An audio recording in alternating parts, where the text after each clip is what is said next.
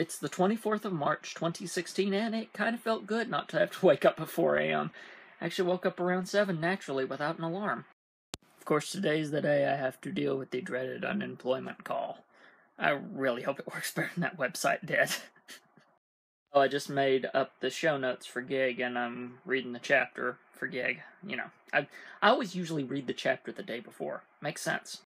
And when I say show notes, I should clarify not the what we talked about, because we haven't talked about it yet, so I can't do that part. But the template, the basic framework, I can get that done ahead of time.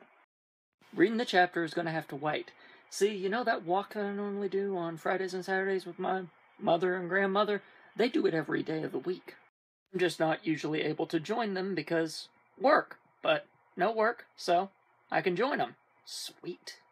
So the workout shirt is on, and I'm ready to go out and do this. Great morning to do this.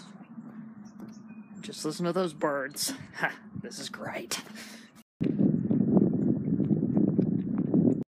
Back home. That was a dang good walk.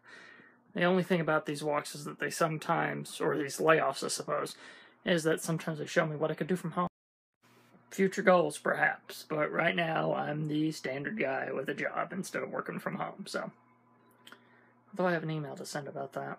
But nothing I'm really sharing right now, because one, it would put pressure on someone, and two, that's the sort of thing that's not even really solid or possible, so.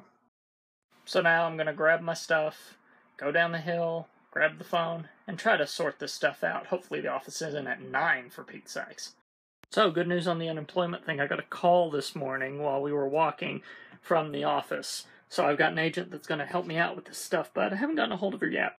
But I called her back and left a message, so now I've just got to keep an eye on the phone, and hopefully she'll call me, or I'll keep trying her various times throughout the day, too.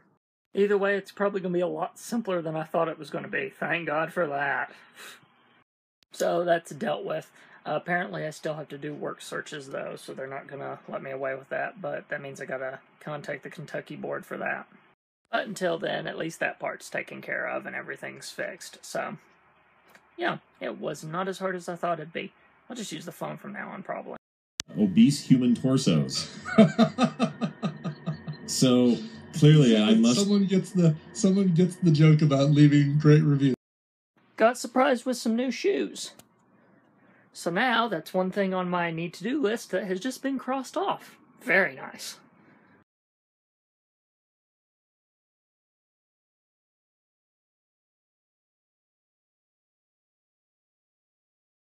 You want to know the most ironic thing that can ever happen? Watching And Then There Were None, them having a thunderstorm, the electricity flickering off, and then your actual electricity flickers off. The timing.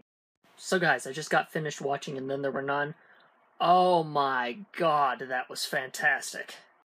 As I said earlier, whenever I watched the first part, this is my favorite Agatha Christie novel that was ever made.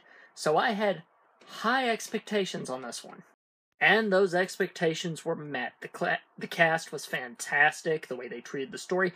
I can't find anything wrong with it, except that you haven't seen it yet. See it! It's a 2-episode mini-series, and each episode is 2 hours, which means it's 4 hours in total.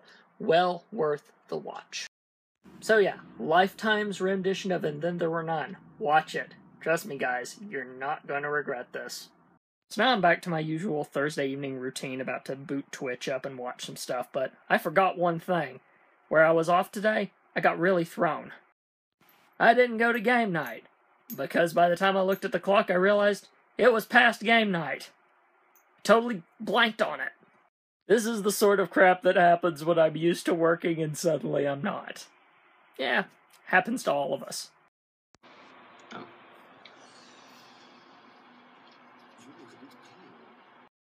If I have the schedule figured out correctly, tonight Chris Hardwick's going to be on Critical Role.